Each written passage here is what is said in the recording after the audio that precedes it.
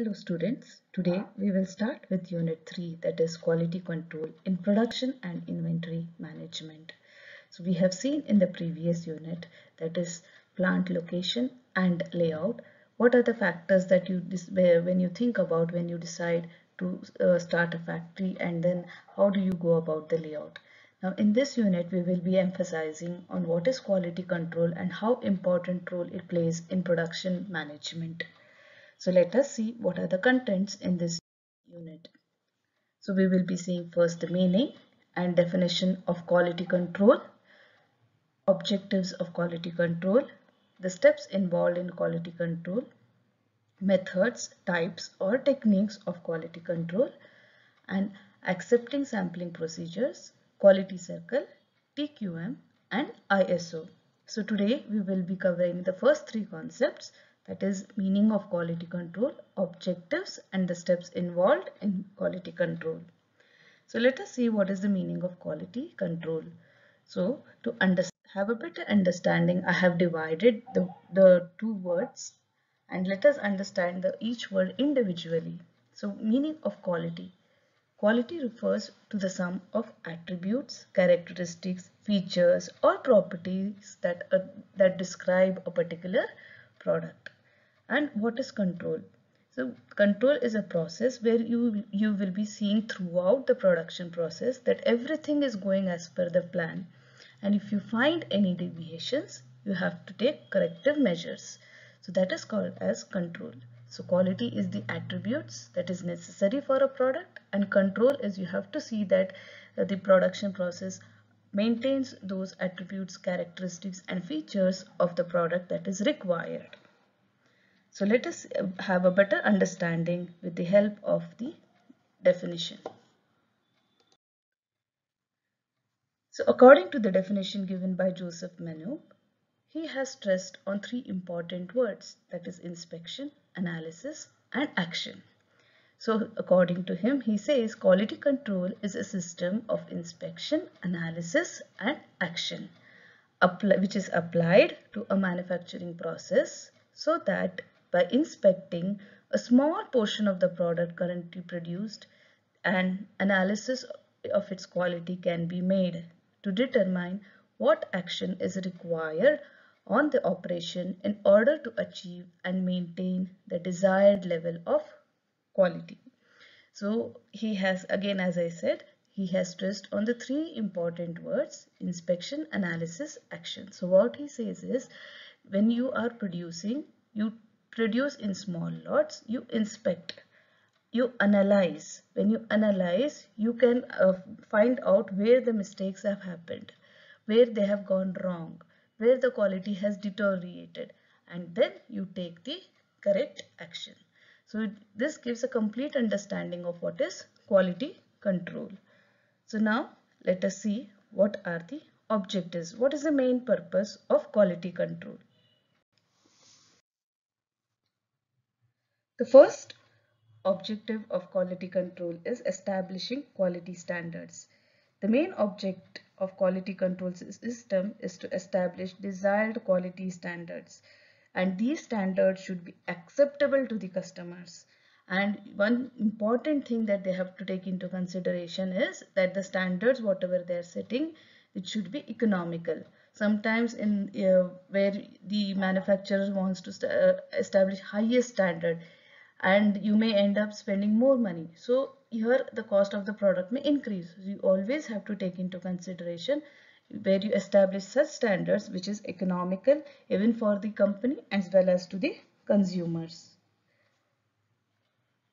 Second objective is to ensure smooth production. Okay, so here they say that there should not be any flaws, like when you whether getting the raw material, quality of raw material, manufacturing process, if anything goes wrong, definitely it affects the production. So it is important that in quality control they ensure smooth production without any interruptions. The third objective is to find out deviations in the production process. So as have seen in the first point, it is not only important to establish quality standards, but it is also essential to take corrective measures whenever there is a change in the set standards. So you are producing the product, you are inspecting, you are analyzing, and whenever you are analyzing, whenever you find any deviation, the third important objective is you have to correct those deviations. Okay. The fourth objective is to find out causes for low productivity. There are n number of causes in an organization or in the manufacturing process that it leads to low productivity or where the quality may come down. So the reasons for low productivity can be a defective quality of raw material, defective machinery, defective control system, etc. So once these causes of low productivity or low quality is identified, immediately a corrective measure has to be taken. The last objective of quality control system. So if you see the first 4 points, it focuses on setting standards, seeing that there is no interruptions, there is whenever deviations found out, take corrective actions, and you are also seeing the causes of low productivity. So last, see, it cannot happen that you will not have any defective products. So every manufacturing process will produce some defective products. So it is important that the last objective says segregation of the defective products.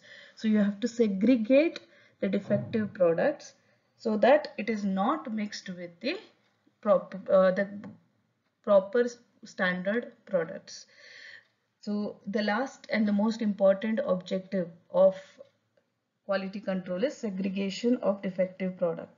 Okay, where there should be a system where goods of acceptable quality should be sent to the customers, and if there is any variation in the quality of some products, it should be immediately segregated from the others.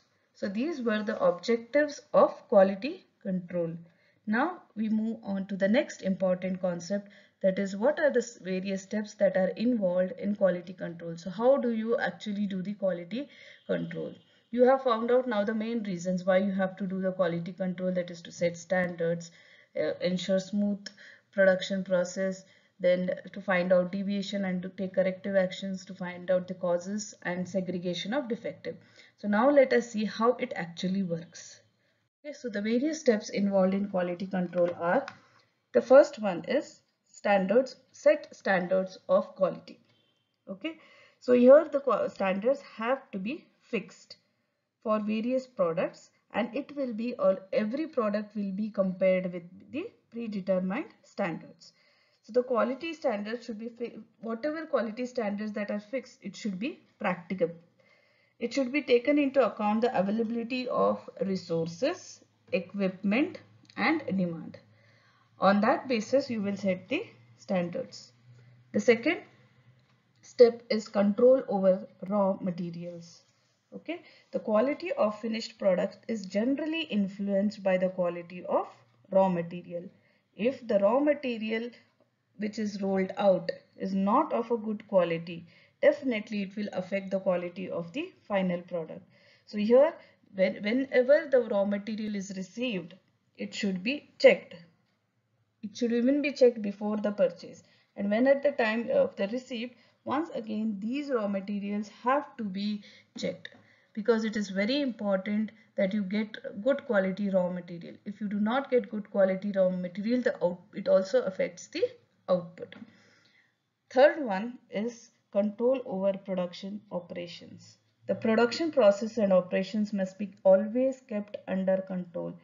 The methods that have been decided by the organization, it should be standardized, and it should be done with the consultation of the engineers and designing departments. So you should have a proper method of production which is tested and which is applicable with the consultants with the consultation of engineers and designing departments.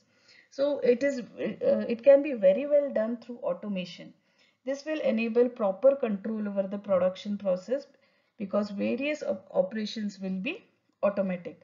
This will also help in controlling cost and increasing the production, and at the same time there will be less errors. So what they are saying in this point is have a control over the production operation, make it standardized. Take the help of the experts and try to go for automation so that there is less number of errors. Fourth one is inspection of machinery and equipment. See, this step is again very important, because see, you have seen that you have to get raw materials, but once you put the raw materials into production, it is also important that the machinery and equipment are properly maintained.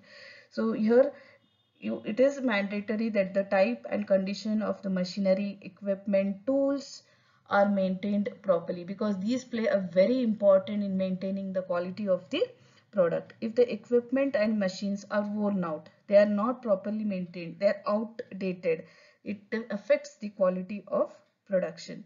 So for that purpose, to see that the machines work properly, periodical inspection should be undertaken to see whether all the things are properly maintained and it is functioning, so that the production quality is not affected.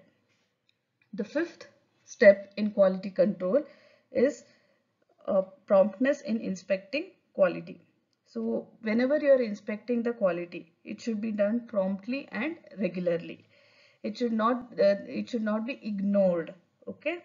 In a prompt inspection, the responsibility of low quality can be immediately fixed. So when you are properly, thoroughly checking each and every item, so definitely whenever you find a low quality or defective item, you can always take a corrective action. This will help in controlling further production, and it also enables to take corrective measures. Sixth one is quality consciousness. Okay, so the main task of management here is to develop quality consciousness among the workers. So the workers should be conscious enough, and the executives should see that all the workers are very well made aware about how important it is to take care of the quality of the product. See, if the employees are not conscious, they just are manufacturing without seeing whether whatever they are producing are of a good quality or not, your quality control does not work. So quality consciousness is an awareness that the manager as well as the employees have when they are producing the product. So when they are aware, definitely quality control works very effectively. Last one is application of statistical methods for quality control. So there are n number of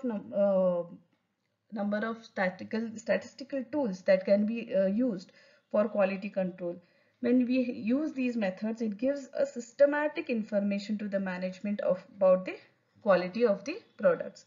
So there are various statistical methods which are generally used, which are sampling, frequency distribution, quality control charts, standard deviation, range, theories of probabilities, etc. So we will be studying about these statistical tools also when we study the types or methods in detail. So these are the 7 steps that every organization has to follow when they go for quality control.